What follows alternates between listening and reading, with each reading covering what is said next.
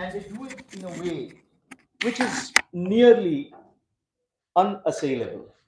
Therefore, thank you so much. I thank this eminent panel, especially uh, Ambassador Sibal and Shashi Shekhar for having taken time out, and to Professor Babones, despite being exhausted and stretched, agreeing to come here. And obviously, we all recognize, notice, and applaud your saffron tie as well. Thank you so much. Professor Babones is an associate professor at the University of Sydney and the author of the recent study of India's democracy rankings, Indian democracy at 75, who are barbarians at the gate. I'm sure many of you have read the paper. He earned his MS Mathematical Sciences and PhD Sociology from Johns Hopkins University, which gives him best credentials in that sense. He's a credentialed intellectual, to use his own expression.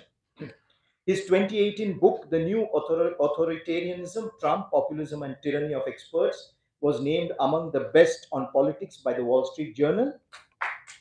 And his next book that he's focusing on, about to write, is on the working of Indian democracy. And we look forward to that. Very briefly, before I give it over to Shashi Shekhar. Despite a vibrant press, a tenaciously independent judiciary, and 75 years of free and fair elections, India has somehow gained an international reputation as an authoritarian state bordering on fascism. The Economist Intelligence Unit considers India a flawed democracy. I'm reminded of how active Vijayji used to be on Twitter, till the other day, encountering these, especially the Economist journalists. Sweden's Varieties of Democracy Institute calls India an electoral autocracy, and the Washington think tank Freedom House rates India as only partially free. Major news organizations uncritically report such allegations, which have now become central to the global understanding of India. This is the crux, and this is being challenged by Professor Babones. Very interestingly, and to be very brief, we discussed this last time in our first meeting. Chatham House, Bennett Coleman Institute of Public Policy, Cambridge, IDEA, Stockholm, all these institutes speak about a recession of democracy in Europe, in the West. There's no discussion on that. There should have been much more discussion on the actual democratic challenges that Europe and the West is facing. And he and Professor Babones has a very interesting perspective on that.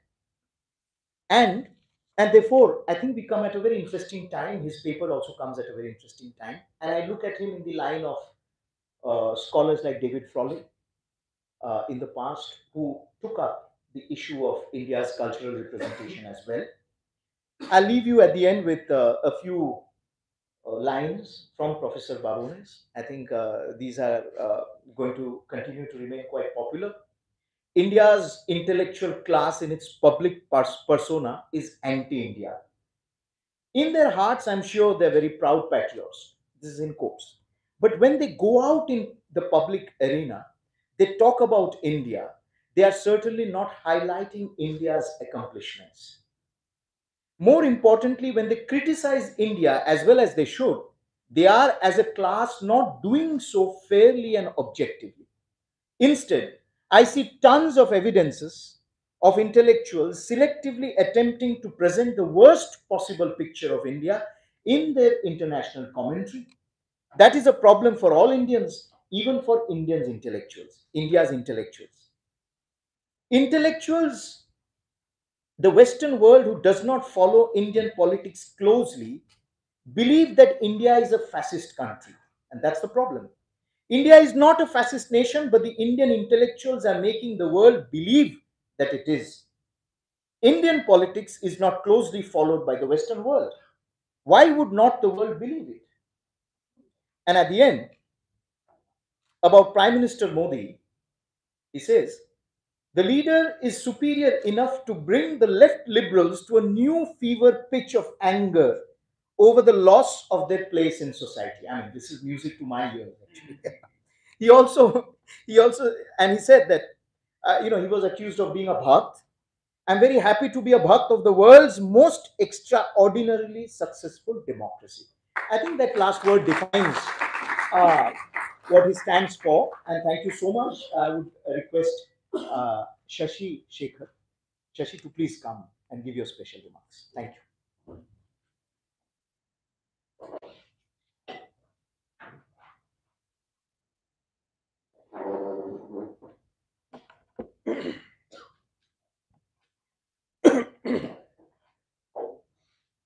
Good evening, Dr. Anirban Ganguly, Professor Salvatore Babones, and Ambassador Sybil, and all of you here this evening. Very happy and honored to speak at this event today. Thanks to the Shama Prasad Mukherjee Research Foundation and Dr. Anirban for hosting today's event, and more importantly, keeping this debate going on how the world perceives and judges Indian democracy. I'm sure Ambassador Sybil, with his long stint in diplomacy, will have a lot of wisdom to share. And I certainly don't want to steal the thunder from Professor Salvatore, who has taken Lutyens Delhi by storm in the last few days. From Kartavya Path to Khan Market, he's seen it all now. And I'm sure he'll have some piercing insights to share from all his observations. So I will limit my remarks to a few important issues that I thought I should highlight. Firstly, I want to share an anecdote on how I came to discover Dr. Babones. Some of you would recall a few weeks back, there was a column in the New York Times which talked about the death of Indian democracy. Now, the irony of that column was that very week when that author had written or got that column published in the New York Times, that author was here, uh, perhaps a couple of streets from this location, hosting a book event to talk about death of democracy in India. So he had a very free and unfettered book tour in India to sell that book on how democracy was dying in India. So that was kind of paradoxical and ironical. So interestingly, I wrote a counter to that column on how the global media has tended to distort and misreport on India, and how, more importantly, in recent years, several instances have surfaced where geopolitically sponsored narratives have been placed either in social media or in mainstream media. And in this case, I mean, this gentleman, as even Salvatore was mentioning the other day, happens to have some very strong leanings or linkages with one of our neighbors, China, for example. The gentleman lives in Hong Kong. He's co-authored a book with another Australian professor, interestingly, on the death of democracy in India and so on. So these narratives that we are seeing have, you can't take them at face value. There's clearly a lot more going on behind the scenes there, and with the kind of hostile neighbors that we have, I think there are a lot of state-sponsored campaigns as well that are leading to these narratives. So I was pleasantly surprised when I wrote my counter column to receive a message on LinkedIn from Salvatore drawing attention to his work, which then I shared on Twitter, and of course the rest is history, and we are here in India. So I think, first of all, I would thank you for your very thought-provoking intervention, because I think that has got us all of us thinking about these indices. What your intervention highlights, and this is what I wanted to underscore as well, the importance of solid research, a scholarly approach, and to counter these narratives. So there is no substitute for sound logic, irrefutable facts, and then this is one side of the equation. The other side is, of course, to institutionalize alternative ways of looking at these indices, these models, and I think that is where the role of think tanks, research bodies comes in. And one area where perhaps we in India have not invested enough in this kind of research, in developing a wider body of knowledge and scholarly works, so that they become the authoritative reference. Otherwise, these anti-India narratives that we are seeing, they end up becoming the reference point for someone who's not very familiar with India, and then tends to take these at face value. One example that I often give is, creating an online repository, something like the Stanford Encyclopedia of Philosophy, for example. A very sound, very logical, uh, very in depth and with a lot of scholarly effort going into it, build such a repository about India, Indian democracy, and all these aspects about how the new India is transforming, how India is developing. So there's so many misconceptions. And just to give you one example, just yesterday, I happened to read this English translation of an essay by a Chinese scholar. And the subject of this essay was, will Mexico, Vietnam, or India replace China as a manufacturing supply chain hub? Now, the author talks of various issues that he sees with India, how India has changed in the last 8 years under the leadership of Prime Minister Modi, how the economy is transforming, and so on. But again, the author also tends to repeat some of these stereotypes, the misinformed stereotypes of India. For a long time, the world has the stereotypical perception of India being, these images of a snake charmer, of god men. And you see in this Chinese essay that same, misinformed stereotype of, India being of a certain orientations culturally, socially, and religiously, and which is why India can't compete with China. Right. So these are the kinds of stereotypes that we will have to counter with this kind of scholarly work, with a lot of research, and bringing together an ecosystem of scholars both in India and outside India. And I think there's a great initiative that way. Because no amount of tweets, blogs, or columns will correct these perceptions. We have to put in that hard work of research, building out these think tanks and this institutional network, and create a whole knowledge base around it. So I would like to once again compliment Dr. Salvatore for his timely and thought-provoking intervention. I must also say it's a very courageous intervention because, as we can see, there is a very well-organized lobby of activists and intellectuals who have invested heavily in these anti-India narratives, and you will soon be in the crosshairs, in their crosshairs, for the stance that you've taken. Let me just close by drawing attention to one more recent column. This one appeared in the Foreign Policy magazine, written by Ramachandra Guha, where he once again peddles the same narrative of democracy in India being under peril, and he uses the term the cult of Modi. Well, if there is a cult of Modi, I think it is because there is a guild of Guha. so, so if this guild of Guha were intellectually honest in their writings, there would be no need for these kinds of interventions. There would probably be no need for this event. It is the intellectual dishonesty of the guild of Guha for the past 2 decades that has manifested in these false narratives of democracy in India. So, on this note, I welcome Dr. Salvatore to Delhi and India and look forward to more interventions from him. And thank you again to the Foundation and Dr. Anirban for his opportunity. Thank you.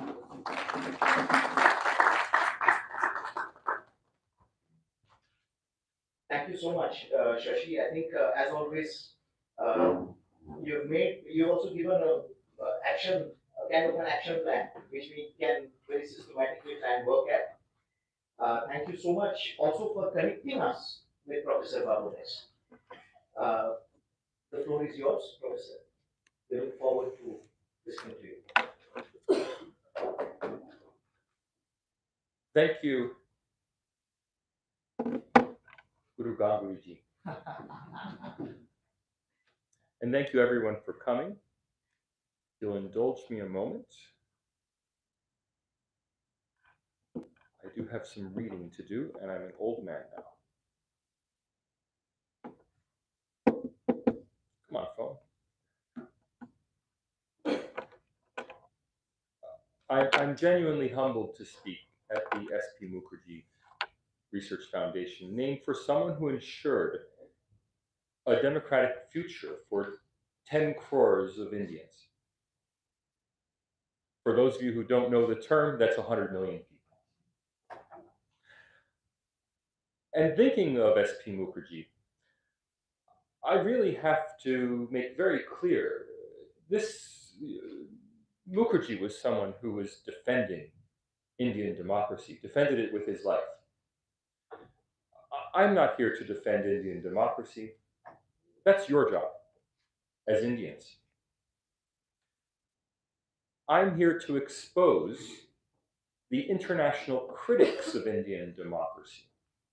for what they are. For what they are is liars.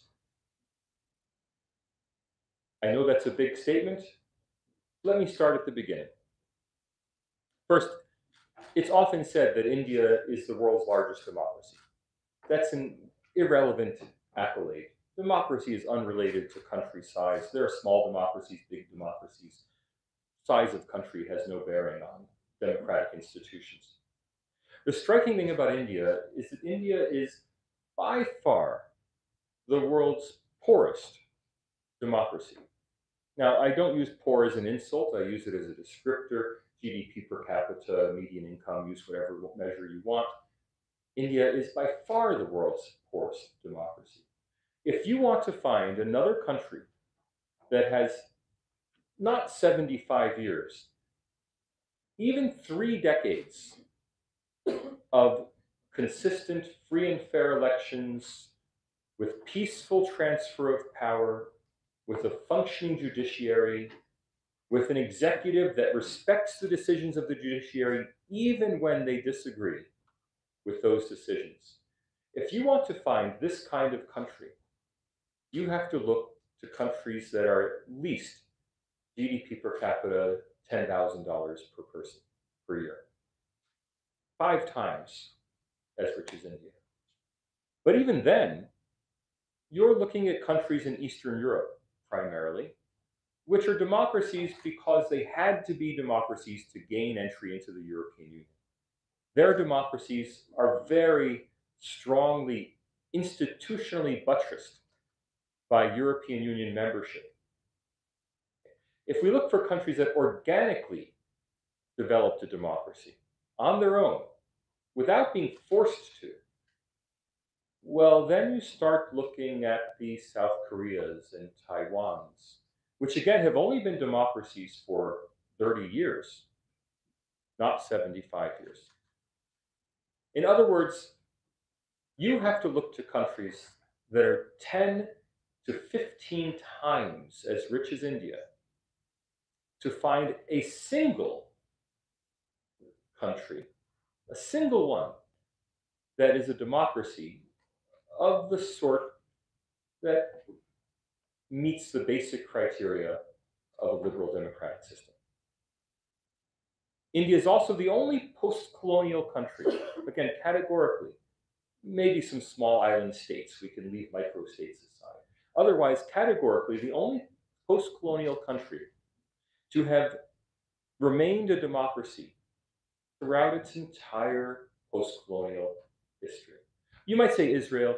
Israel's not really a post-colonial country. Israel is a settler colonial country. We can debate that, but clearly Israel is a special case. It's not an ordinary decolonized society. The only post-colonial country to have remained a democracy throughout its history. India geographically is also the only country on the Eurasian landmass between South Korea on one end and Israel on the other that is a well-institutionalized democracy. I don't know if international pressures and geography and the difficulty of being in a tough neighborhood affected democracy, but if it does, India is in a very tough neighborhood and yet has remained a democracy. I'm a statistician. I'm not an India expert. I'm a social statistician. From a statistical perspective, if we were to model democracy, we would control for things like GDP per capita. We would control for post-colonial history. We would control for geography. If we introduce those kinds of statistical controls, India becomes an extreme outlier in the democracy sweepstakes. India is the world's, and Dr. Ganguly, you already quoted this from a previous statement, India is the world's most extraordinarily successful democracy. Maybe not the world's most successful. We can debate that. We can try to compare, the United States or New Zealand. Everyone loves Jacinda Ardern these days and compare it with India. Okay, fine. But New Zealand is not extraordinarily successful. New Zealand is just ordinarily successful for a country of its heritage and its income level. India is the most, by far, the most extraordinarily successful democracy in the world. Yet, The Economist says that India is a flawed democracy, worse than South Africa. South Africa has serious problems. India is worse. Varieties Democracy Institute ranks India, and I'm not kidding, on a par with Myanmar. Not pre-coup Myanmar, post-coup Myanmar. They put post-coup Myanmar 2 places below India, but only 1 point on their scale below India. In other words, a country run by a military junta is roughly on a par in their view of what a democracy should be with India. Of course, Freedom House rates India as only partially free, Kashmir as absolutely unfree. Now, you all heard about the democracy paper I wrote on the democracy rankings. I'm not going to go through it in detail again. It's on the website. You can read it. I'll just quote my favorite quote from it. The mendacity of the rankings, the most obvious one that anyone can understand. All of the rankings, not all of them, most of them cite the figure that more journalists are killed in India than in any other country outside China. Of course, there are more people with black hair in India than in any country outside China. There are more toilets in India than in any country outside China. There's more of everything in India than in any country outside China. You have to adjust for population size. In India, the journalist death rate, we all want that to be 0. In India, 3.5 per billion people. 5 journalists, 3.5 per billion. Rest of world, 6.3 per billion. Despite the fact that India is a relatively poor country, where we would expect journalists to be unsafe because it's a relatively poor country and there are all sorts of dangers in a relatively poor country, journalists are safer in India than in rest of world, far safer. Yet the Reporters Sans Frontières World Press Freedom Index rates India below Hong Kong. That's not below pre-security law Hong Kong. That's below 2022 Hong Kong. All right. If these facts were genuine, maybe everyone has a right to an opinion. That's fine. They can view things differently. As long as they're talking from the facts, they can interpret them the way they like. It's a free world. People could have their opinions. But there is a responsibility to protect errors. Now, in the paper I wrote, I pointed out lots of errors. I'm very skeptical that those errors will be corrected in next year's rankings. I can't prejudge. It might happen, but I will be very surprised if it happens. But more important than the responsibility to correct errors is the responsibility to tell the truth in the first place. Fair errors I can forgive. Intentional misrepresentations I find much more troubling. I'll give you an example, not from the democracy rankings. I'll make it personal. I don't usually try to bring myself into my lectures. I've become, however, a topic of conversation. So let me view myself objectively as a topic of conversation. On Monday, the print ran a story on my foreign agent registration in the US. The journalist contacted me. We had a nice conversation. I joked with her a little bit. I told her not only am I registered in the US, I'm also registered in Australia. Here's the website. I even looked up, neither website tells the amount of the contract. I looked up my tax records. I gave her the exact amount, $4,000. I gave her that as a percentage of my income, which is about 2% of my annual income for 1 year. She duly reported on it. She wrote a factual article. The next day, Shekhar Gupta invited me to come to the print for a conversation. I was thrilled. I went in, we had a long chat. I joked with him about his clickbait. They ran a title, Foreign Agent Salvatore Babonis, but the article was entirely factual. There was no misrepresentation in the article. They put foreign agent in quotation marks. A publisher has to make money. Clicks are how you make money.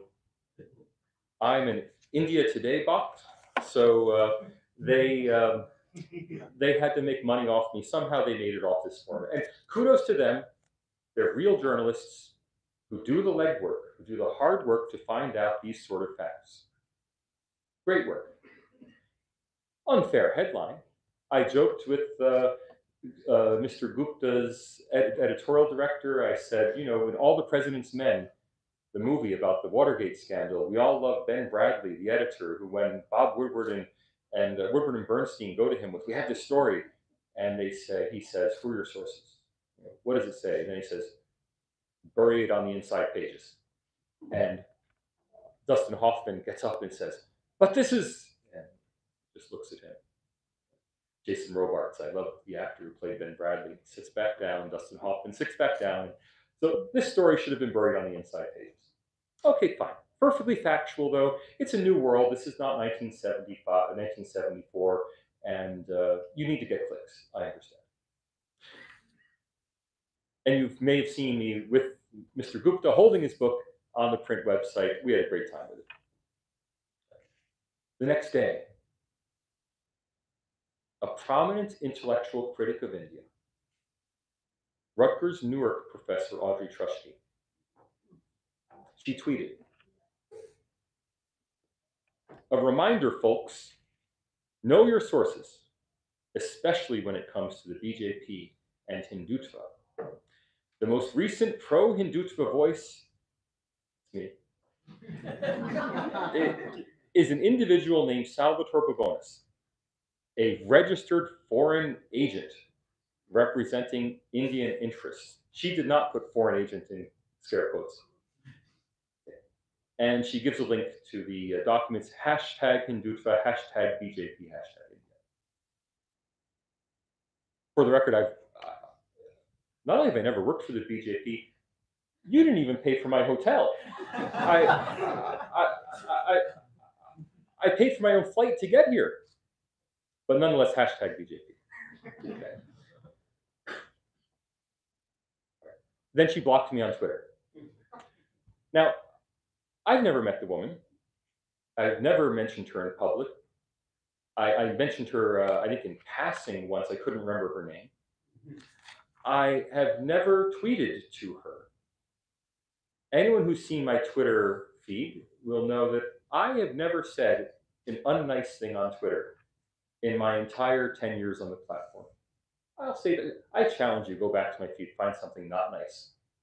In fact, I used to have the profile, before I went to volunteer with the Center for Independent Studies in Sydney, I used to put in my profile, Salvatore Babonis, self-proclaimed nicest guy on Twitter. That was my, now it just says, tweets do not represent, tweets are personal opinion. They required me to put a disclaimer. Fine.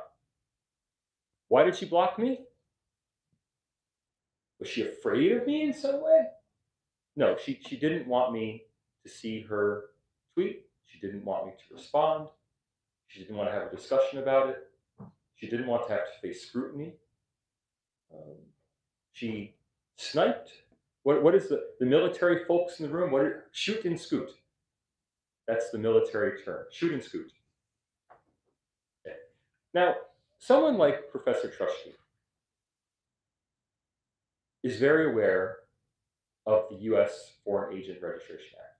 Indians may be unfamiliar. I don't know if India has an equivalent. I know there's the registry for organizations that take foreign money, but FCRA. But I don't know how the FCRA applies to individuals. I'm not a lawyer. I know we have some Supreme Court lawyers in the audience. You tell me later. Individual people have no idea how foreign agent registration works, but Trushke does. She's very aware that foreign agent is simply a term. Well, I'll give you the definition. Individuals engaged in advocacy on behalf of foreign governments, organizations, or persons. If a foreigner hires you to do any kind of advocacy work, you're a foreign agent. Sounds bad, foreign agent? She's perfectly aware that foreign agent definition in the United States is what we Americans call a nothing burger. In fact, if you're a real foreign agent, you don't register under FARA. No self-respecting foreign agent would do a registration and pay taxes on the amount. In 2 different countries, I have to pay American and Australian taxes. Okay, now she is not acting as a dispassionate researcher. She's acting as a political prosecutor. She's looking for a charge and seeing if she can make it stick. She knows, she must know, that she is misrepresenting the truth, but she's doing it anyway, presumably because she believes that her cause is more important than the truth. Another prominent critic of India, who's an expert on India, is Christoph Jaffarla. You've all heard of Christoph Jaffarla. He wrote a couple weeks ago in the Indian Express that Veer Vinayak Savarkar collaborated with the British by encouraging Hindus to join the British Army. He's an expert on India. He's very aware that Savarkar encouraged Hindus to join the army so that they could rebel against the British from within the army, so that they could, I know mutiny is a dirty word in India, so they could mutiny from the British perspective or start an independence war from the Indian perspective. He's very aware of that. Everyone knows that. I know that. And I'm not an historian, I'm not an India specialist. He certainly knows that. Why did he use that fact? He used it because he could selectively try to build a narrative that he knows is wrong. I mean, Christoph Jaffarla is either an idiot or he knows he's lying. I've seen his work. It must be the second. He is not a stupid person. He is a liar. But presumably, he believes that his lie is in the greater interest of what he believes is best for India and the world, and so he's willing to lie to promote his point of view. Thomas Blom-Hansen, another prominent Western intellectual, Mukesh Ambani Professor of South Asian Studies at Stanford University. The old man is probably rolling over in his grave. Oh, cremated? Or grave? Okay. If the Ambanis get cremated, then he's not rolling over in his grave. That's an argument for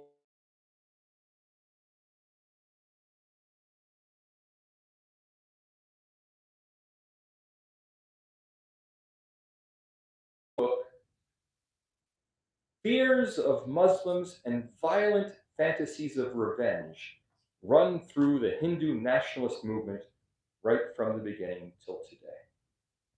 Now, I'm going to guess that most of you, not all of you, I guess most of you are probably Hindu nationalists.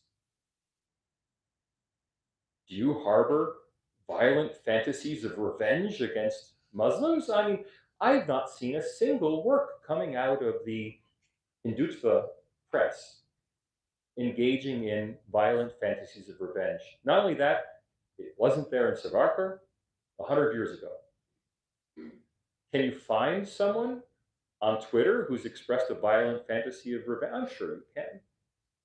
You can find a Muslim on Twitter who's expressed a violent fantasy of converting the Hindus. You can find anything on Twitter. But to represent that sentiment as the overall takeaway, as the overall sentiment of Hindu nationalism, he knows it's wrong. He's lying. He's not mistaken. He's not making an error. He is making a conscious lie.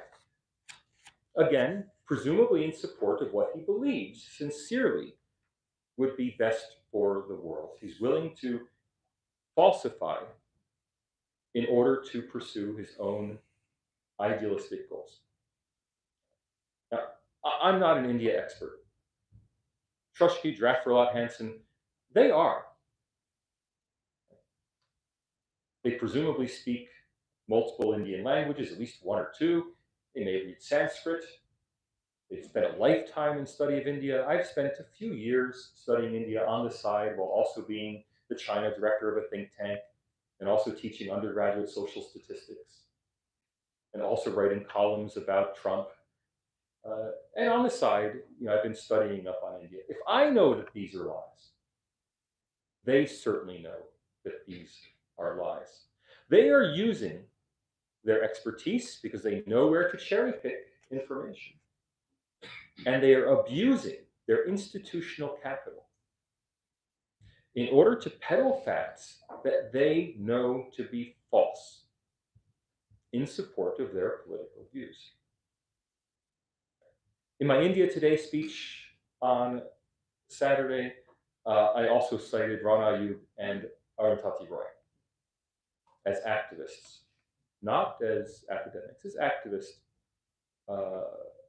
who publish on India. They have a right to be activists. I don't want to criticize them so much. The dharma, if you'll allow me, the dharma of an activist is to promote a political view. Right or wrong, they're in the trenches of political battle. Well, they're going to maybe push things too far. They maybe misrepresent. I don't admire them, but I don't blame them. That's your battle. If you want to fight for Indian democracy, you fight with these Indian intellectuals who are maybe on the opposite side from you. That's your battle. It's not my battle. The dharma of a professor, of a guru, if you will, is to seek the truth. Even if the truth we find is not the truth we want. And the dharma of an editor, to bring things back to the democracy rankings, is to be skeptical, to sort fact from opinion, the wheat from the chaff.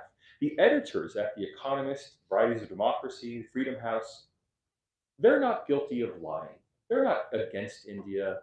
They're not trying to destroy India. They are guilty of failing to exercise appropriate editorial oversight of the Indian activists and Western professors who provide the content for their reports.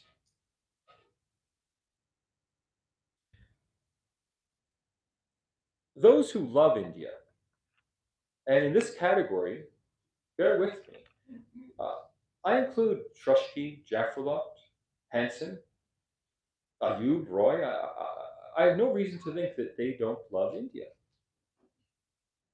But they're doing India no favor by using international platforms to fight for their preferred visions of the country, even at the expense of the country they profess to love.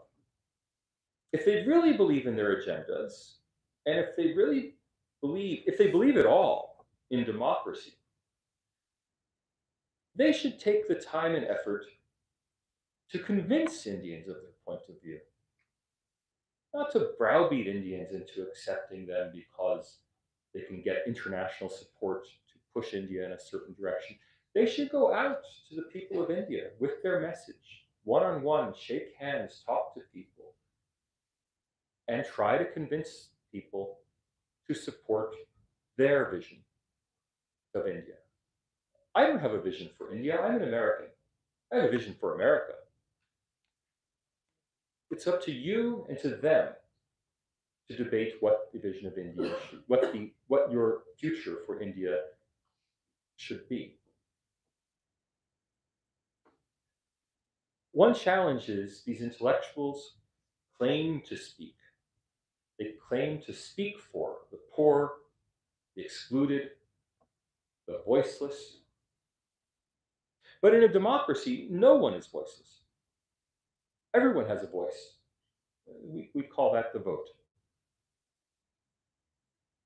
Nobody can speak for the poor and the excluded. You can speak to the poor and the excluded. You can humbly ask them to listen to your point of view and to support your program for the future.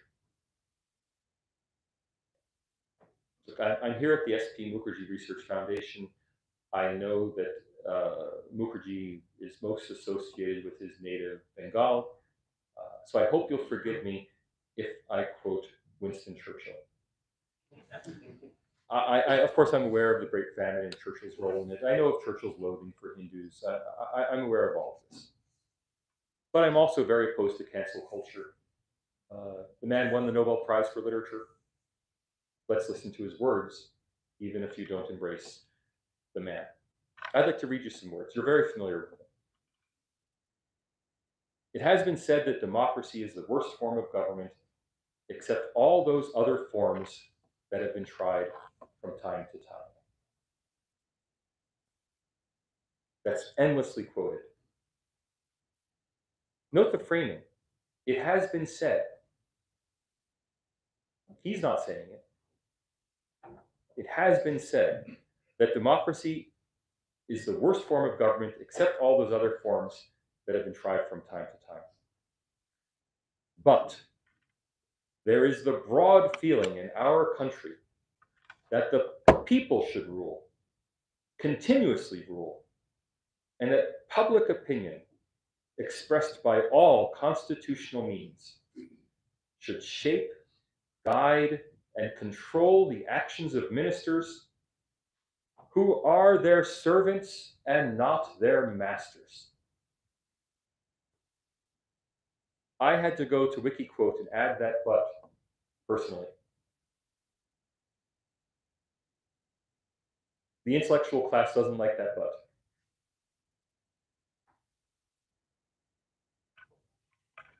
Okay. I've never met your Prime Minister, Mr. Narendra Modi. I don't know Hindi or Gujarati or any of the other languages he speaks, so I've never heard any one of his speeches that everyone tell me are so captivating and so magical. They're lost on me. I've heard him speak in English. He's no Winston Churchill in English. But even critics agree, everyone seems to agree, that he has led a life dedicated to service. He's probably not a big fan of Winston Churchill.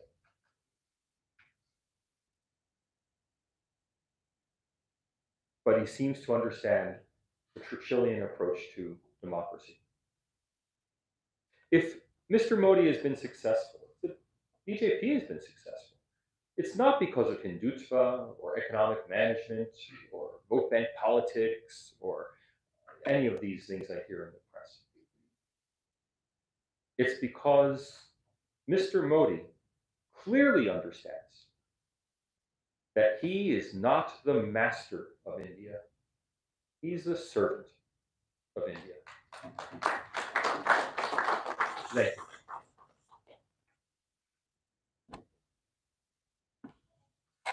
Thank you so much.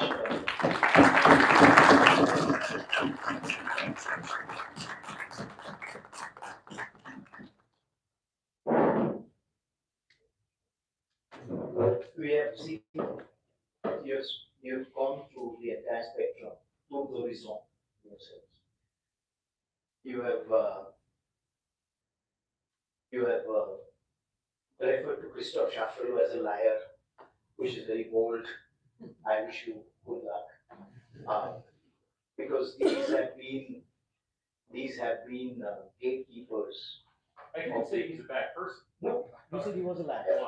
Yeah, it's not necessarily that if you are a liar, you're a bad person. The other way. There's a noble liar. Yes, a noble.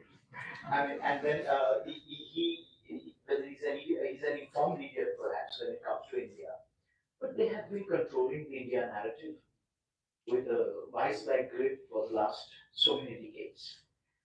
And I think the points that you have been making in your paper across various spectrums, forums in the last 1 week is exactly this: that the truth has to be spoken, it has to be articulated. And most of those who are interpreting India today on various platforms know the truth but don't want to come out with it. One. Second, something very important is that usage of external platforms to, to corrugate the narrative of India. I think you have left us with a lot of food for thought, which needs to be taken forward, debated, discussed, and there are quite a few in the audience who have been doing this over the years as well.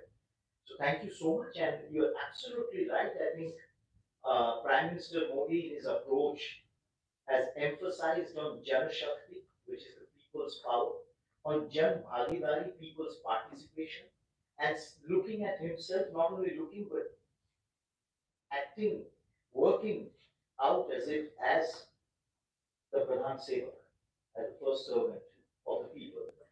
And every fundamental change that he has attempted to bring about, mindset change as well as policies, has been done through the active participation of people. And therefore, I think it's very interesting when you say most extraordinarily successful democracy.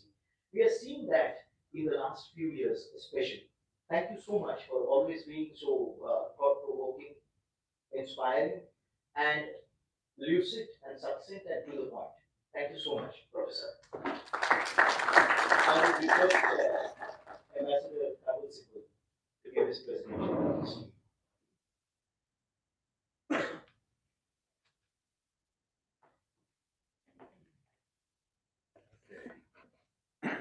Thank you for giving me this opportunity to say a few words about the subject based on my long experience of 41 plus years in diplomacy.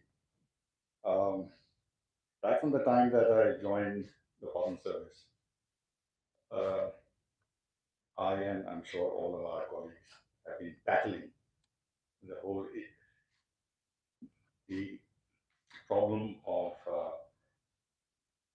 defending India and India's image.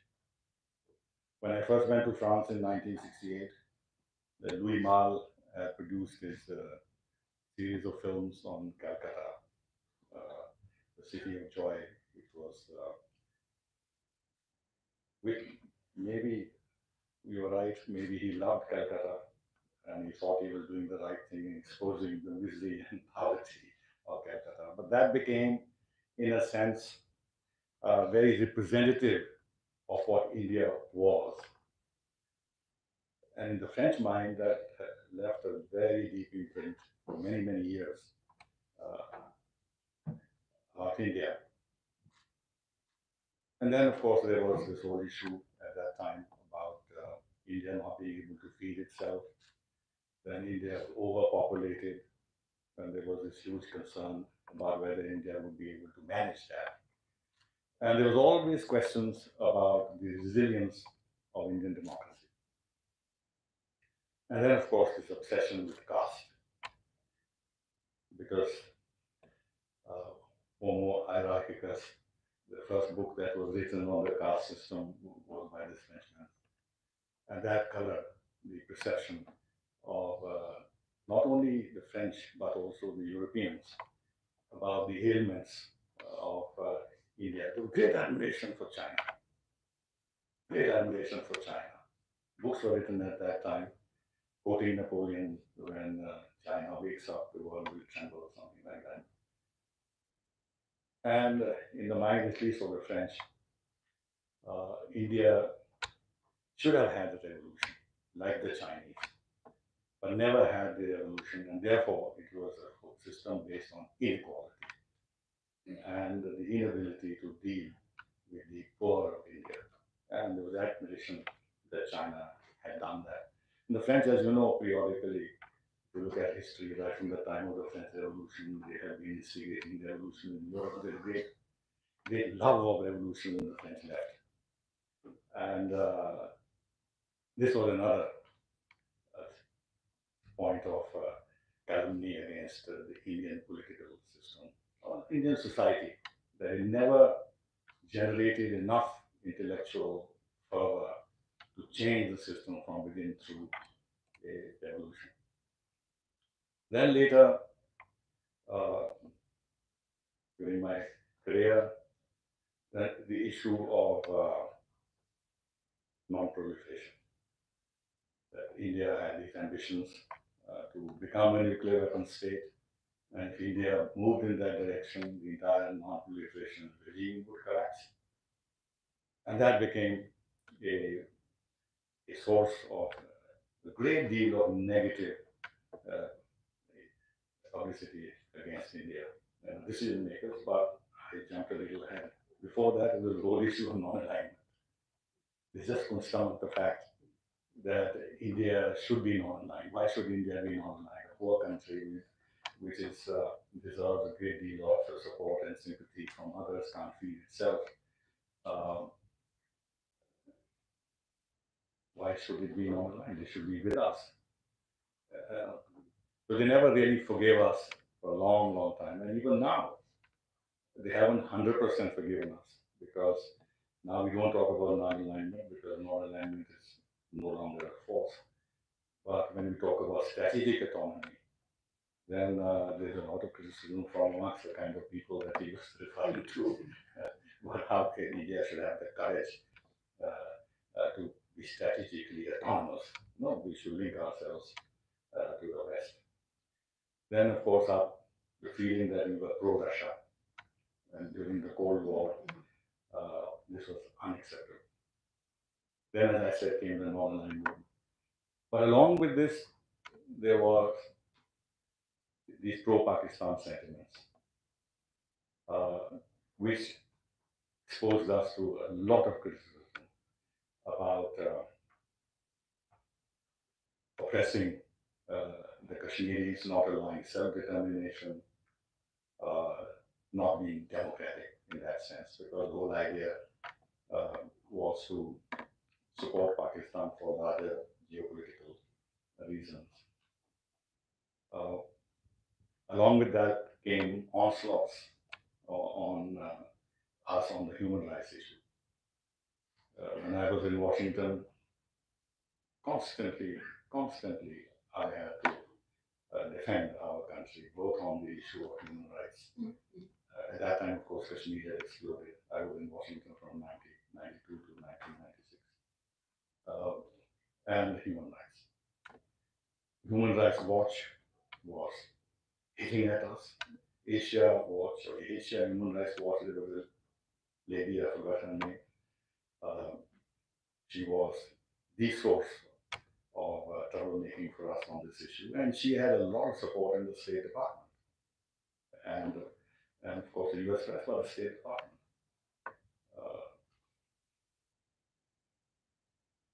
They compelled us to set up a Human Rights Commission.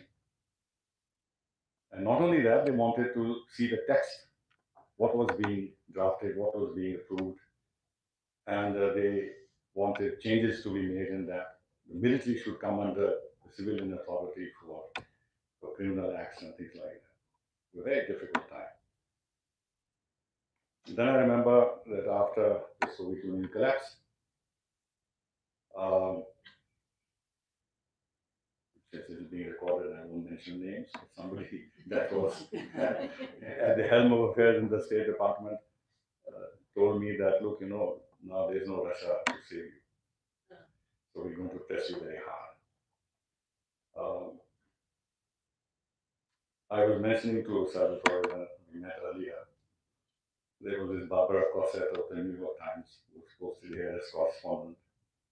And during the period that I was there in Washington. And she wrote a book on India. And I read that book, and I can tell you this, that there was not a single positive word about India in all the 300 pages of that book. And when I met the New York Times editors, I told them this, that is it that India is such a vast wasteland and a desert that nothing grows?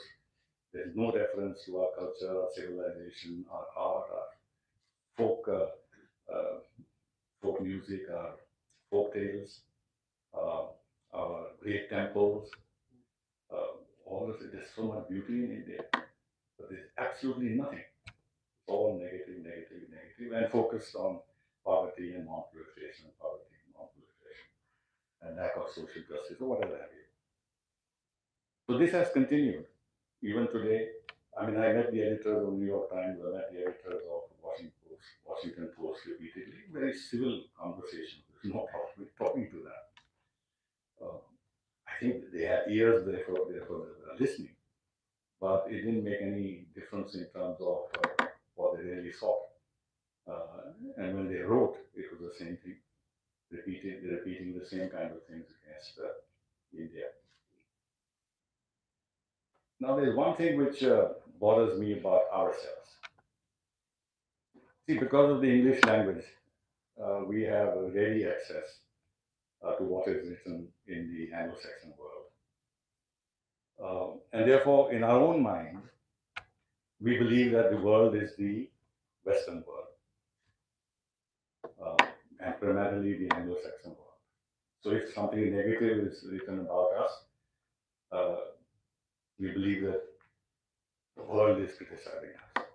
But if you really look at the real facts, the whole of Latin America is not one least bothered about your CA, about your Shaheen Bagh, about anything else, NRC and stuff like that, or Kashmir. Whole of Africa is not interested. The Arab world is not interested. Asia is not interested. China is not interested. For geopolitical reasons, they support Pakistan, but they're themselves very vulnerable. Russia is not interested. This is the largest part of the world. Is it not the world? So why do we assume that the world is criticizing us? This is our weakness, and therefore we attach too much importance to what is written in New York Times or in Washington Post or in the Financial Times or in the Economist or in Le Monde or in the Independent. I think we need to change our thinking and our approach to these things. Now, some may say that, look, can't totally ignore this because they tend to color perceptions about India amongst the policymakers, perhaps. And therefore, we need to react. But there are two things in this. One is that we need to react because there's pressure within our system. If you don't react, saying, well, you're tolerating this, why not? You must answer back and this and that. If you ignore, then somebody will say, look, we're terribly awful in terms of defending ourselves. Our whole external publicity is rotten. Our embassies are not doing their jobs. We should have somebody in the government here in the Information and Broadcasting Ministry which says like this. Journalists are writing all kinds of negative things about us. So we are forced to react. But the second thing is we have to make a very fine analysis of how much it covers the actual policies of the government that we are dealing with. And there is a mixed bag. In our joint statements with all these countries whose press criticize us very severely, we are touted constantly as the largest democracy in the world. We share values. So the discourse is okay.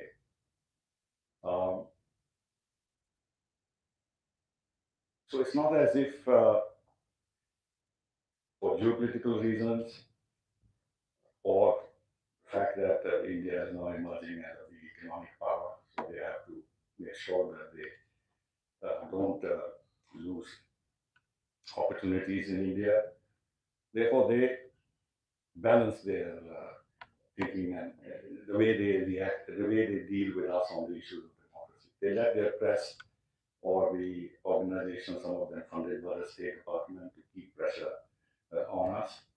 But at the official level, the relationship keeps advancing. In fact, look at our relationship with the United States. It's today the most elaborate, the most wide-ranging, and the deepest relationship we have in any country. Our trade in goods and services is $162 billion with the United States, and we have a surplus. They are the biggest investors in our country, the biggest sources of technology to our country. Um, Look at the way in which our areas of the knowledge economy are so deeply linked with the United States of America. The success that people of Indian origin have achieved in America shows at a certain level that there is huge respect and confidence in the talent of Indians. So we have to make a very fine analysis about how much we take this in our stride, how much we don't, and how much we should react, and how much we should take all this to our heart. The other few points I wanted to make was that uh, the role of our press, uh, especially the English language press. Um, I have been abroad in various countries, and I've seen that if I, as ambassador, wanted to convey my viewpoint through the columns of Le Monde or Washington Post or New York Times, I would never get that opportunity. In Egypt, I did when I was ambassador there, because it is, in a way, like India. Uh, but here, uh, every day I see foreign ambassadors are writing long columns, foreign leaders are writing long columns. Um, Other day, the Indian Express had a column by the German foreign minister and the German commerce minister together. I tweeted on that. That is Baerbock lady, her, her position on Kashmir is totally unacceptable. And when she's talking about climate change, these two ministers slam Russia on what has Russia got to do with climate change. Saying because of Ukraine, the trust is lacking in the international community on issues of climate change. I don't see the connection. And this is being written when our foreign minister is in Moscow. It's simply not done. I don't understand how our press and our editors don't understand this. That you don't, as a convention, diplomatic convention, allow foreign leaders or foreign ambassadors to criticize a third country in your press with which you have very good relations. It is a kind of a convention that serious countries believe in. But I've been telling the Indian Express, oh, I shouldn't say that. Well, since I mentioned the name, but why do you entertain this talking after all? That he is telling us about ourselves. Don't we have people, our own people who tell us about ourselves? Why do we need to have these kind of people? And Indian professors who are in this university or that university, they interpret the latest developments in India, the latest policies that the Indian government has pursued, they will analyze that for us. There is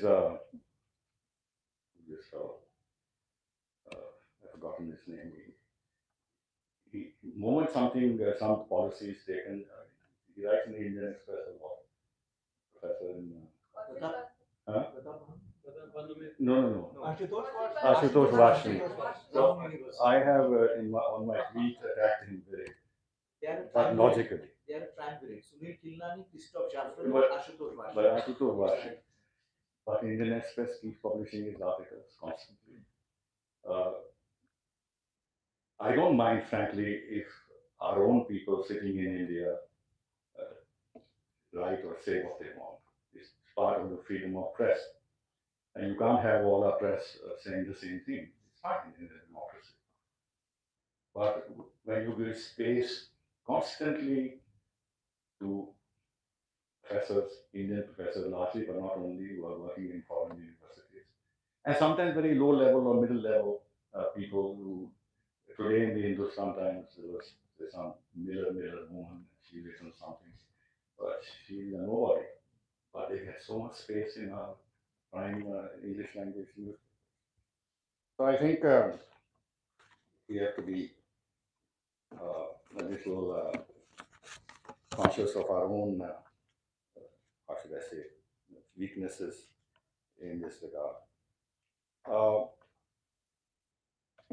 then there's this new thing about when you want to demolish Indian democracy, then you say, oh, it's majoritarianism. I don't understand because there can't be any democratic functioning unless a party wins majority. Otherwise, you can't form a government in a country. You can, even when you have a coalition government, you have to have a majority. And party that wins has its manifesto, has its policy choices, and then they implement them. So why should it be called majoritarianism? I mean, party wins a majority, is it then required to implement the agenda of the minority? The party that lost it doesn't make any sense. Now, if you are going to actually pursue policies which actively exclude that segment of the population that didn't vote for you, then yes, then it is really not a democracy in the true sense. But if all your policies are inclusive,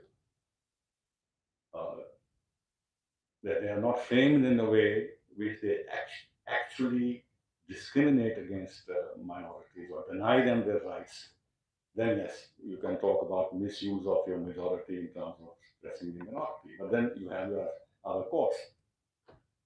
And I think there are not many reasons why many of us might be not terribly happy with the way our courts function. And there can be a reasonable case made that they interfere with the executive and its policies. They don't give they sometimes take ideological positions, and they hamper the efficient functioning of the government. Which is why recently our law minister sounded a little warning that this whole business about the judges selecting themselves. It's nowhere in any democracy you have a situation where the judges appoint themselves, and the judges are not at all answerable in terms of the selection process to anybody outside their own milieu. But there it is. Now, if you are talking about a democracy, firstly about this largest democracy in the world, I think if you really look at what India is, between 1/5 and 1/6 of humanity, 1.35, 1.4 billion people. Here's what I found on the internet.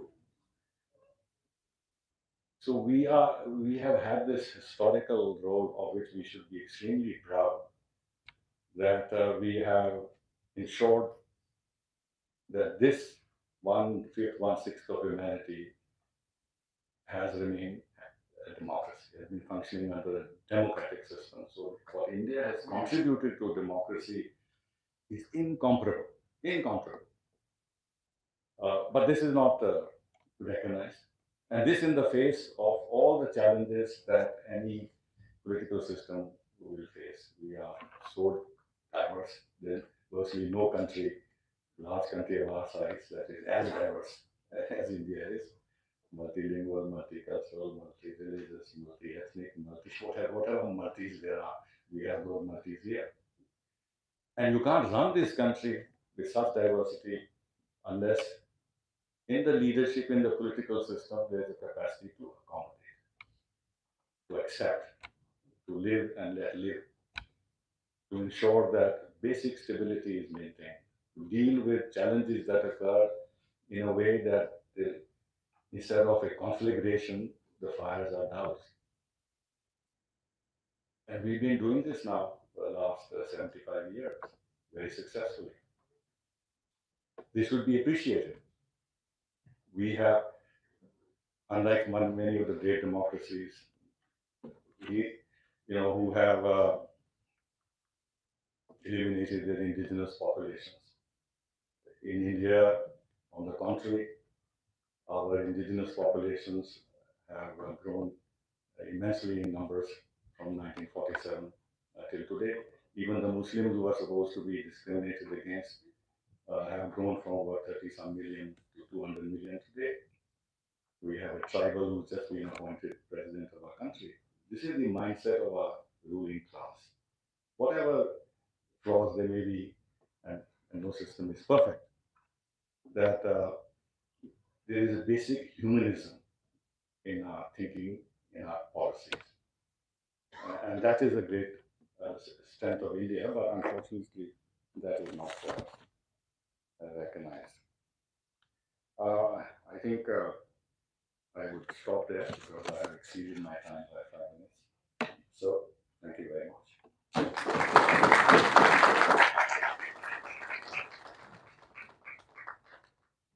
Thank you so much, Ambassador Sibyl, for giving this overview. And yes, there's this triumvirate which controls the India discourse. And I'm good that we have called them out today. I think we take a few questions. All right. Fine. So we'll take a few questions. Yes. Vasanji will start with you. Yeah. But questions, please. No statements. And no long drawn statements also. One short questions and one. No supplementaries. So my question is about the process of ratings. If I were to draw an analogy with business school ratings, now that when done by global agencies, there are a lot of parameters which are used. You know, the number of double doctorates, the quality of infrastructure, the student's average salary, how old the institution is, etc., etc. Weightages are given. And when data is collected, not all institutes are able to provide the correct data or all the data, so there are omissions. And hence, it's impossible to do an apple-to-apple comparison, and there are misrepresentations in the overall ranking. So I'm just curious as to whether the same happens when democracy ratings also done. Sure. All three democracy rating systems rely on expert surveys. So there are surveys of intellectuals and university professors and leading journalists in the country and people who study the country. The lists of the survey respondents are not published, but the rankings are not calibrated across countries. Instead, each country gets a numerical score of its own, and the rankings result from comparing the numerical scores. So, for example, no one directly compares India and Hong Kong on press freedom. India's journalists tell about press freedom in India, Hong Kong's journalists tell about press freedom in Hong Kong, and wherever the numbers line up, they line up. So since democracy is associated, linked most closely with free and fair elections, and that is supposed to be democracy, how does this survey compare America, which had some very controversial and contested, denied, disputed elections, and I'm told there's a dispute over the current one right now, and India, which has had elections since 47. We had an emergency period where elections were deferred for a year, and then we had elections in which the ruling party allowed itself to be voted out. So, where does this figure in this kind of ranking? I thought it should be at the top. So first, it doesn't figure. The rankings are based on expert evaluations. And to be fair, political scientists correctly say that democracy is not only the free and fair elections, but the institutions that make those elections fair. We pass there also. Well, I'm not. I want to be fair myself in how I present the rankings systems. It is entirely appropriate that a ranking for democracy not simply be based on what's often called electoral democracy, but also include some element of is there a vibrant free press where people can express their views and try to persuade others to vote their way. That's entirely appropriate. What we have, though, is a lot of subjectivity gone wild in rankings. Professor, is this your first visit to India, and what's your first-hand impression of India and Indians? It is my first visit. And my second part of the question was, what really sparked your interest to write, to do research and write? Sure. It is my first visit to India. Thank you for everyone for being so researching India from afar because I am a social statistician. I can't visit every country I study. Now, I've specifically focused on India because, as I said in the lecture, it is an extreme outlier from the standpoint of studying democracy. And that got my interest. And for the last 3 years, I've been reading the independence literature on India, following Indian politics, listening to Indian media. I subscribe. I mean, I'm criticized by people like those of you in this room, I would assume, for the fact that the one Indian newspaper I subscribe to is the Indian Express, and every day I listen to 6 days a week. I listen to Shekhar Gupta on the print. You can get a lot of information without falling for the false narratives. And I've been 3 years living in India from abroad. Yeah, that is super.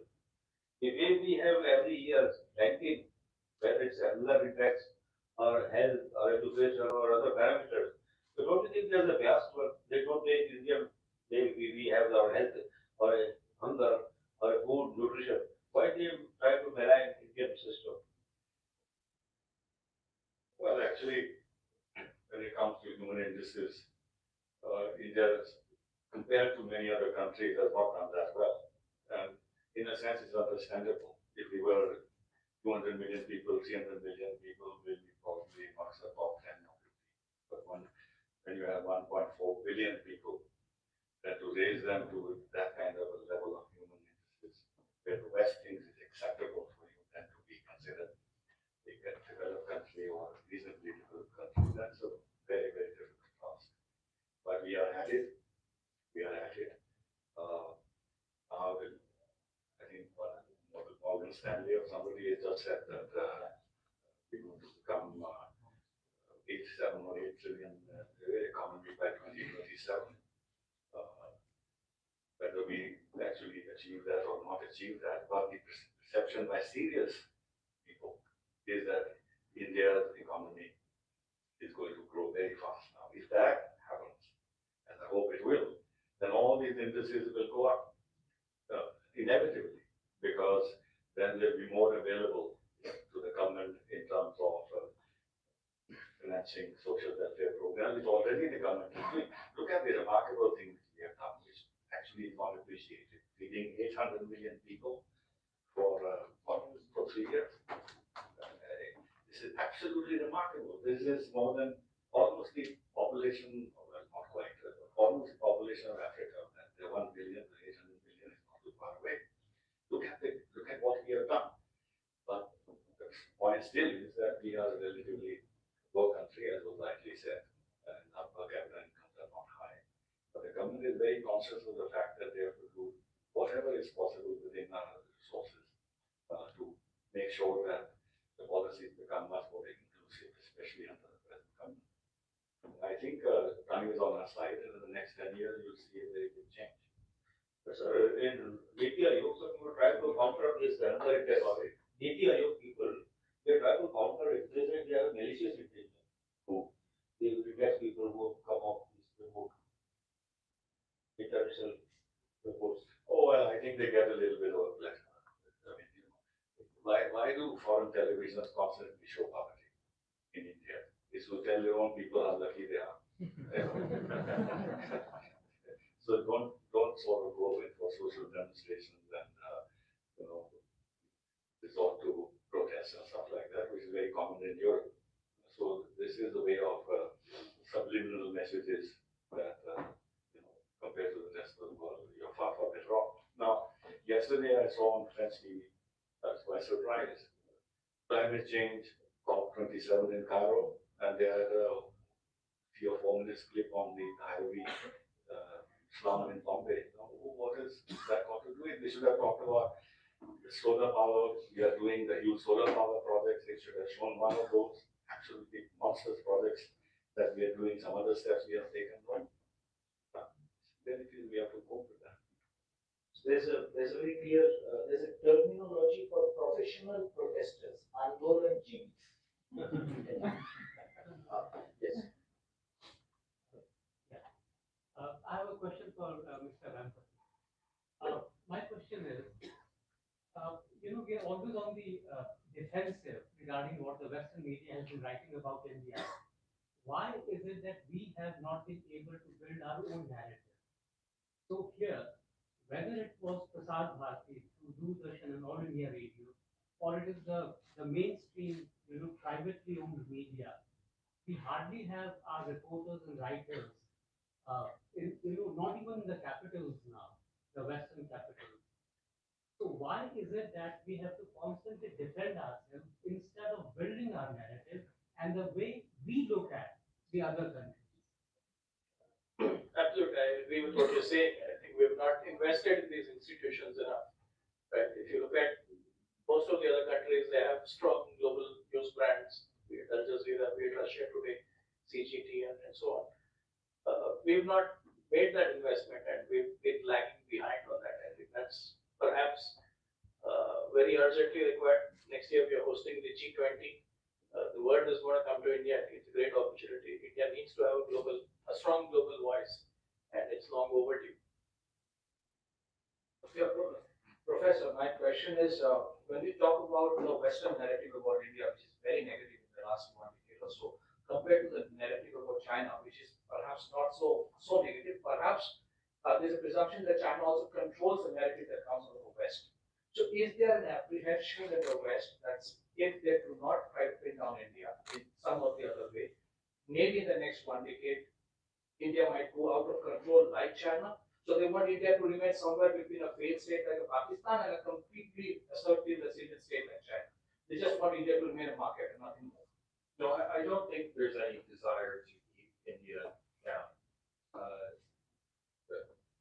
There's profound ignorance about India. All of you probably heard of Ron DeSantis' victory in the Florida election. Who's heard of Yogi Adityanath, the most famous chief minister in India? I doubt many people outside India really know anybody in India except Narendra Modi. And even him, I've heard prominent Australians and Americans call him President Modi. They have that low level of knowledge about India. In a low information environment, a few shrill voices carry a long way. If people outside India had as deep a knowledge of India as you do of the United States, you would not have this problem. I mean, after all, my own president, Joe Biden, was just on television a couple of days ago telling us democracy's in the ballot. If you vote Republican, that's the end of American democracy. None of you take it seriously. I hope none of you take it seriously. Americans don't take it seriously. But if Americans heard the same thing from Rahul Gandhi, like they might, because they don't have that knowledge. If they hear from the Economist Intelligence Unit, we ignore the New York Times writing about America, but we take it seriously, right? So it's that low information environment. Now, China in particular, China's burnished image is entirely due to Chinese money. People make a lot of money in China. Wall Street makes a lot of money. Hollywood used to make a lot of money. Silicon Valley used to make a lot of money. And they're all desperate to get back to making money in China. And they lobby heavily for a pro-China view. And I've seen that in Australia with mining companies in Australia lobbying heavily for pro-China. Please don't anger China. We make a lot of money there. My question to Professor. So, propaganda is a new weapon. It is applied across the globe. So, the strategy is that propagandize the fact and weaponize the propaganda. And the same thing happened with you. You said something which was against the so-called intellectuals, and they wrote an article. The content was different. The heading was different. The heading was that you are a foreign agent, quote unquote.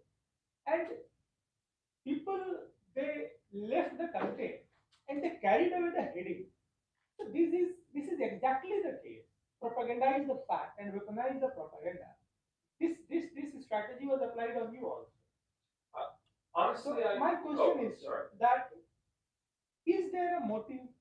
Because the people doing that, they are not fools, they are not idiots, they are intellectuals, they are real intellectuals.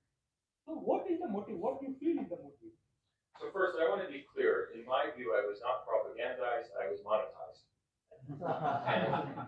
And that's just a fact of being in the intellectual world. If you want to be heard and have a voice in this media stage, you have to have a thick skin and be willing to accept it as the price of admission. I'm fine with it. I have no real complaint. I have modest complaints. No real complaint. I don't think that there's any kind of organized propaganda effort against me personally. Maybe it'll happen. But I think it's really just a small number of shrill people who are upset at being called out. I think most journalists, most publishers, most most politicians, for that matter, are well-meaning people who want to do what they think is right.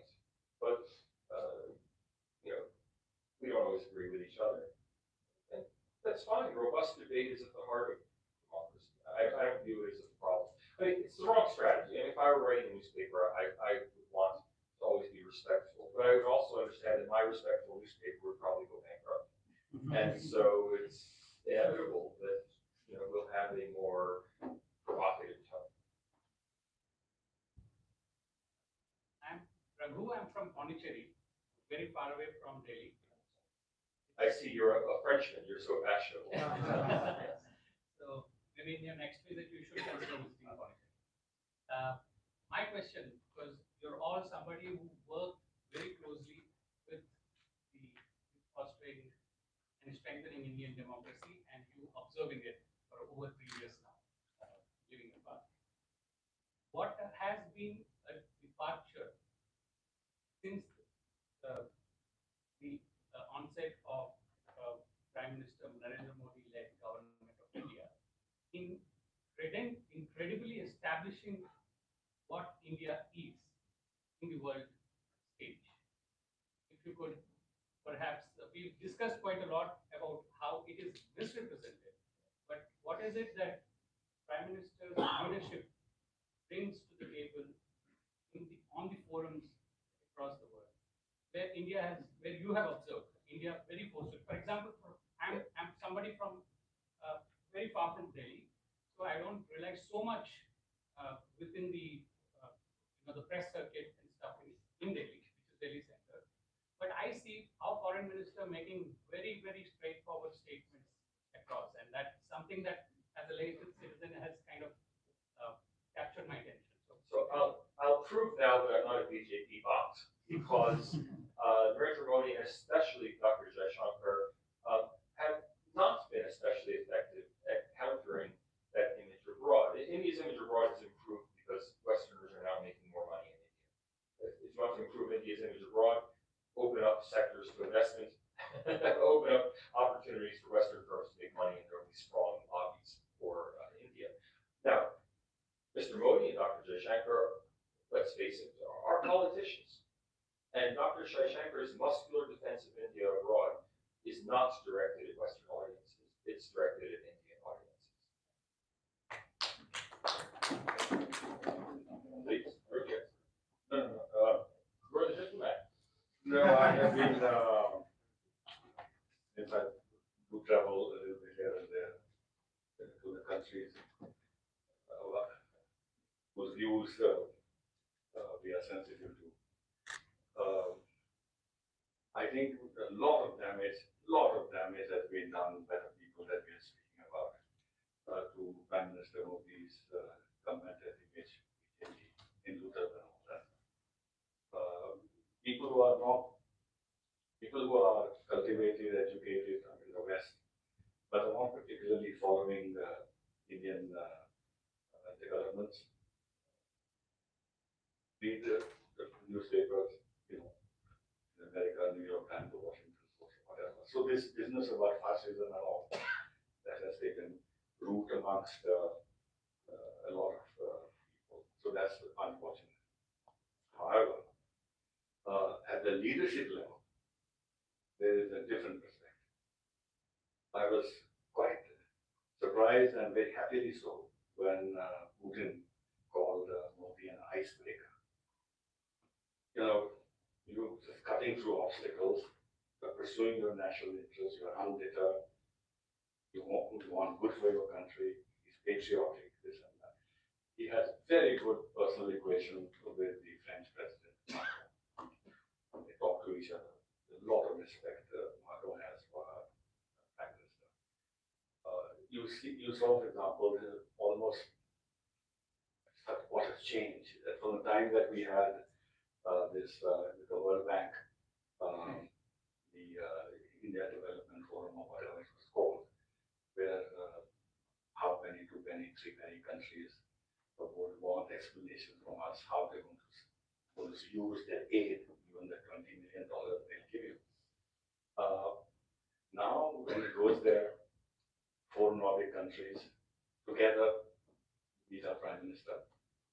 When he goes to Central Asia, the five Central Asian countries meet him. We had all the ASEAN heads of state and government coming to our Republic Day 2 years ago. He has a meeting with all the leaders of the Caribbean together, the island states together. The Mexican president the other day said that Prime Minister Modi and Pope and one third person should do something about the Ukraine conflict. So there's a lot of respect for him at a certain level, but at the popular level or at the middle class level, a lot of harm has been done by our own people and by the foreign press to the BJP's image and by extension by Mr. I just take this. Yes. Yeah. I'll come to you. Greetings, sir.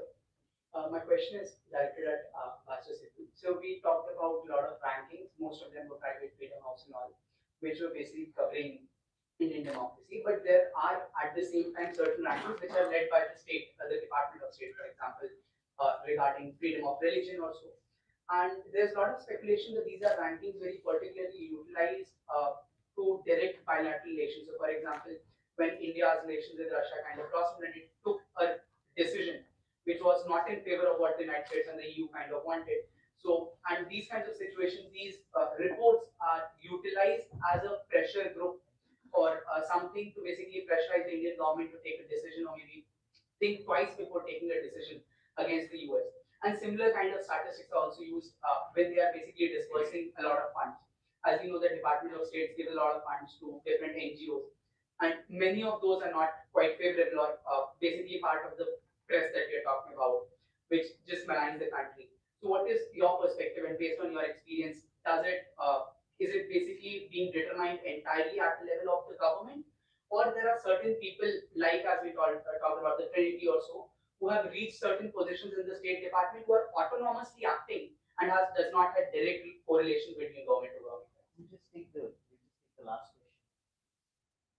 Well, India gets a very bad press, whether it's the Washington Post, New York Times, Economist, Atlantic. We get a lot of press. And as I gather from your talk today, and I heard your India Today conclave too, you attribute this to ignorance or editorial oversight. Is there something deeper to that?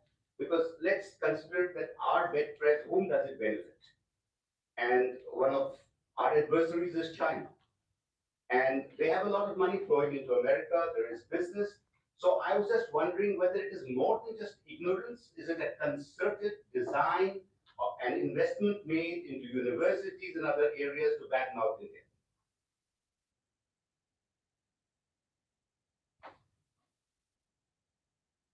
To answer your question, there's nothing new.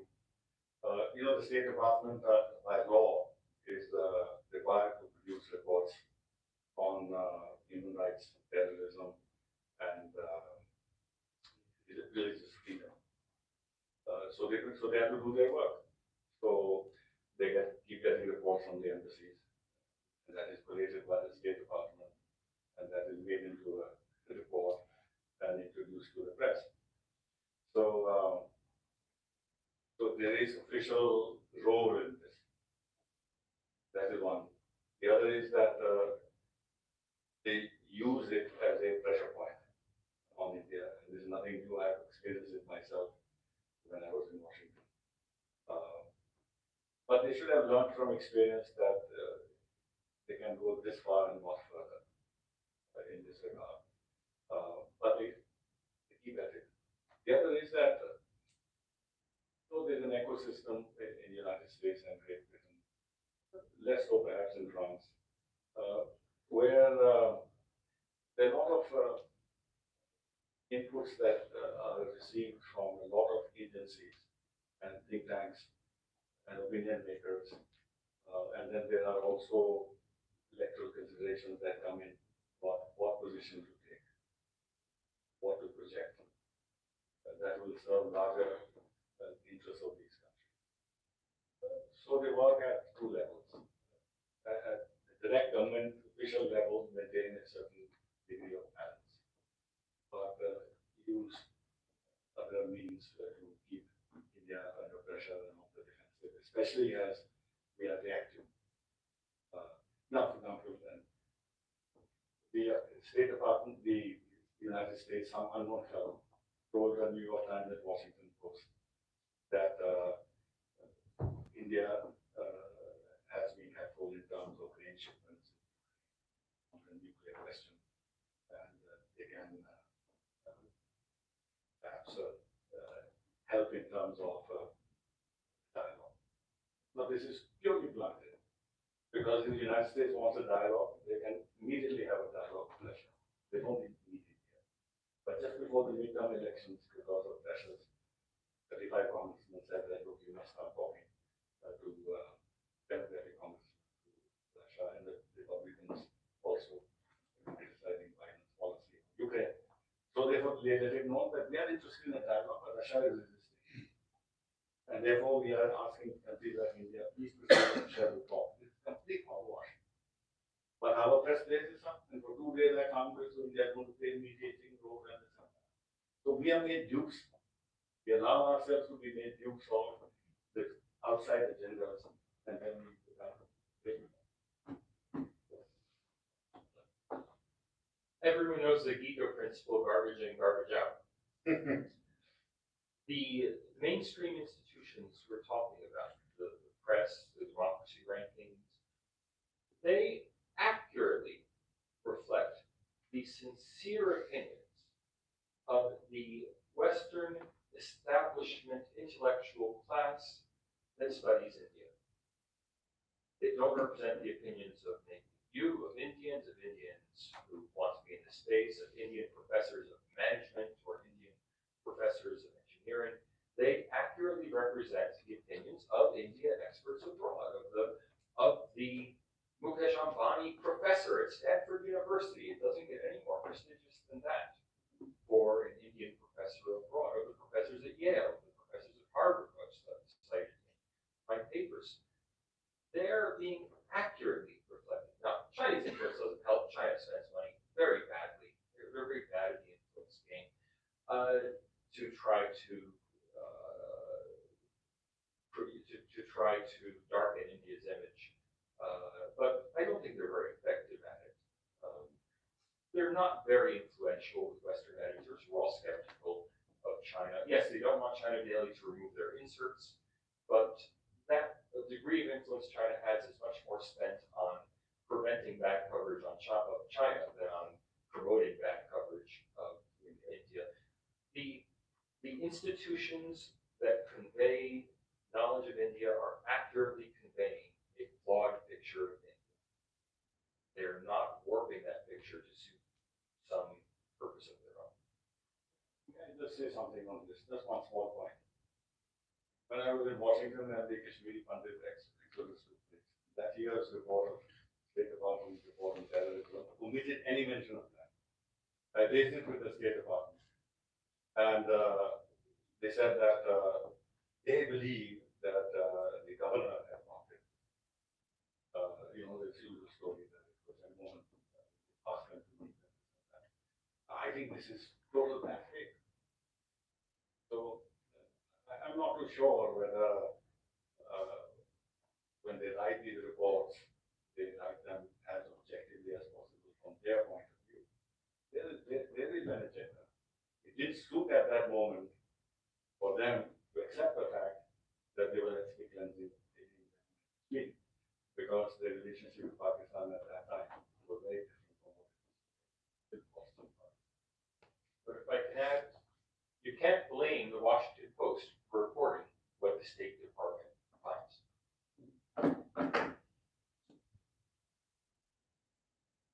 Thank you.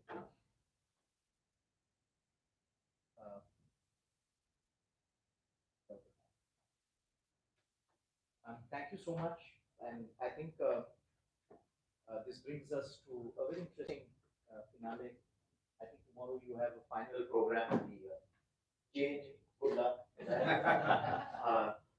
We have many JNU veterans also around with us here, and thank you so much.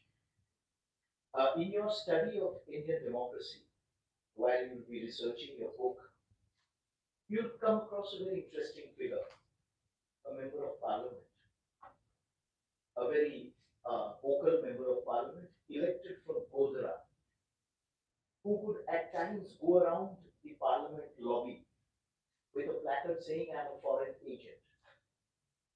Because Mrs. Gandhi, at one time, that was a favorite word with her. She would brand any opposition to her as a foreign agent. Perhaps Ilu Modi would make a very interesting mention of this. It's very interesting that you mentioned right at the beginning and the end Dr. Shyama Prasad Mukherjee. And while he was speaking, I recall that one of the last interview that Dr. Mukherjee gave in his life was to the BBC. And it was about working the Indian democracy. And very unfortunately, after the interview, due to circumstances as events unfolded, he was detained in Kashmir. And he passed away in the morning of 23rd June 1953. And BBC broadcasted that interview on that day. So I think one of the final thoughts that leaders like Dr. Mukherjee had, leaders who contributed, as we discussed the other day, who contributed majorly to protecting, nurturing, and keeping Indian democracy on an even track. The last thoughts that they had to was on the working out of Indian democracy. I think we are extremely delighted to have you here, Professor Salvatore. It has been, you have regaled whole of India for the last 1 week, and we have been glued to what you have said, because you have breathed in to this entire debate new dimensions, new light, and also new perspectives, as well as a lot of laughter. So thank you so much for this and for taking time out from your extremely busy schedule to come and address this very interesting audience here.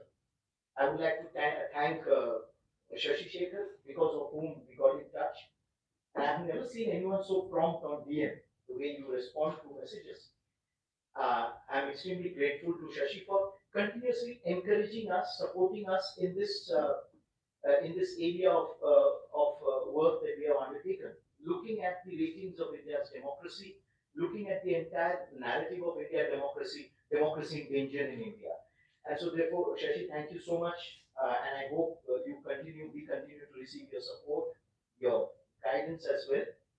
And last but not the least, Ambassador Kandal Sibal, whom we have read, whom we go back to better understand international perspectives and to understand India in the world.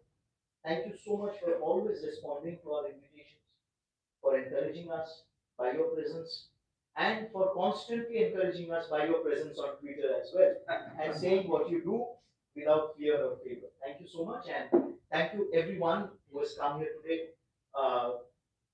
And it's because your presence, the annex is not always a very easy place to get to.